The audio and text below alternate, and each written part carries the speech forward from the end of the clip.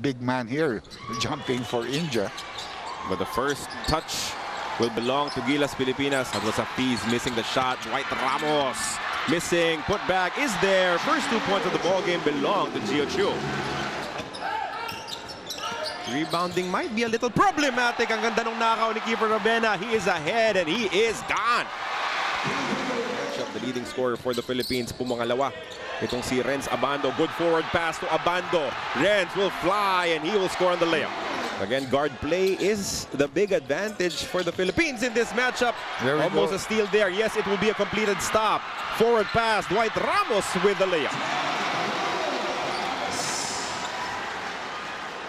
Mad at himself, but I think I like his aggressiveness, and one of the things that you want to see in our big men to develop is to be a little bit more agile than the 7-2. Oh, nice tip by Dwight. Sure.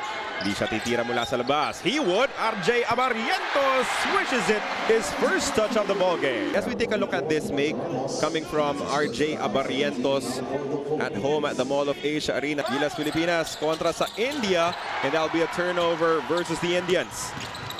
No look pass. Mapunta kay William Navarro. Extra pass to Kiambao who scores off the glass. The rebound for Dwight. Hindi pa nagpapahinga itong si Dwight Ramos. That's what I'm saying, They really... I've watched how many national teams he has played. He's the last one to be taken out of the starting five unless he's in foul trouble. Yeah. 3-second difference between the game clock and the shot clock. Almost another turnover there against India. Magulo yung ball handling nitong India as Dwight Ramos will score again. 9 first quarter points. Our initial matchup. And here's a nice play. Transition, but normally if it's coming off a rebound, hindi nila tatakbo, Doc. With SJ Belangel pushing. Nasa harap si Francis Lopez. He was not located, but they found William Navarro open for the lefty layup. Oh, India has been pushing, but look at Francis Lopez with the denial. You like his aggression on the defensive end as he takes off to really reach for that block. Two big guys that can really score and muscle their way there. Yeah, sila Amjot at Amrit Palsing. Palsing, yes. Francis Lopez kicks it out to Dwight. Still a lot of time remaining. Good passing. Extra pass as Francis Lopez converts on the layup. Tremendous rotations for the Philippines.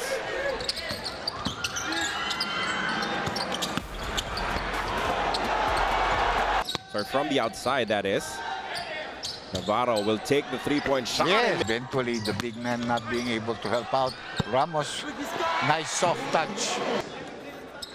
But mo nga naman susugurin yung 6'11" as Gio has. That will be his 6th rebound of the matchup. He's doing a good job there. And that's Tamayo open. Trying again from the outside. He banks it home. Napakamot itong si Carl Tamayo. Hindi sinasadya yung pabanda. That's not a bad shot to take late in the shot clock. But you have to trust your offense a little bit more kasi baka mas may maganda kang makuha instead of that outside. They got the stop and now they will set up a play. Well, you cannot complain about the hustle of the Gilas Pilipinas team. Oh, Belangel found his opening. That is his first basket of the ball game. And we have a 16-point lead, which is probably the biggest we've enjoyed in this. Renz Abando overcooks it. Chu with a putback. He made up for that turnover, but that's his 7th rebound na. Gotti up top looking for the handoff. Nabigay niya kay Secon. Can he finally score his first basket of the ball game? Almost losing that ball. Yes, he will. Ramos ahead.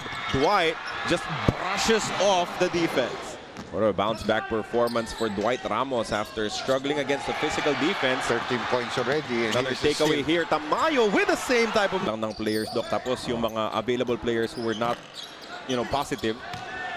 Close contact naman lahat. So it was really a tough situation as Chiu adds another rebound to his tally, converted to second chance points by Ravena. India tutungo rin sa second round, whatever happens, even if they lose all of their ball games because of the disqualification. So, Ravena goes on the attack here. He has to shoot. Mid-range jumper is good.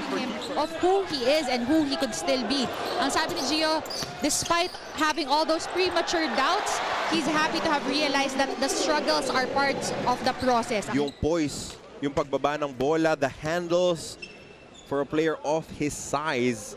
There's an international player written all over him. 52-34, an 18-point lead for Gilas. They're still dealing with this zone defense.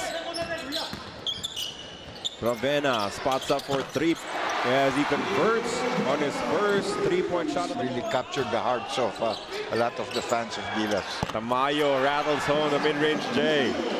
63-41, a 22-point lead, but a tight third quarter as Kiefer gets another takeaway. Ravenna with a pass to Ramos with a finish. And Ramos was what, 17 points? 19 points now. Already, yeah, including that. But tonight, he knows everybody seated here has their backs, and that is just fuel to the fire of Barrientos still on the floor alongside Navarro, Ravenna, Kiambao, and Lopez. Coach Nenad giving a lot of these youngsters burn as Navarro finally gets the slam dunk.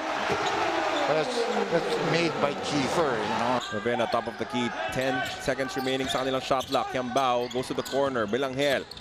Umatake sa gitna, good find down low. Reverse layup is money for Will. Now Kiambao looking for the handoff. It was denied. Good bounce pass. What a find from the big man. Before catching it, he was already thinking, what am I going to do with this pass? But that was a no-look bounce pass, no? With an impressive performance, 19 points, 5 rebounds, 4 steals in the matchup. As Dwight goes for the runner, it's good again. The in-between ball game is deadly for Dwight. That will not work for William Navarro, but also a tremendous performance, a strong performance for William.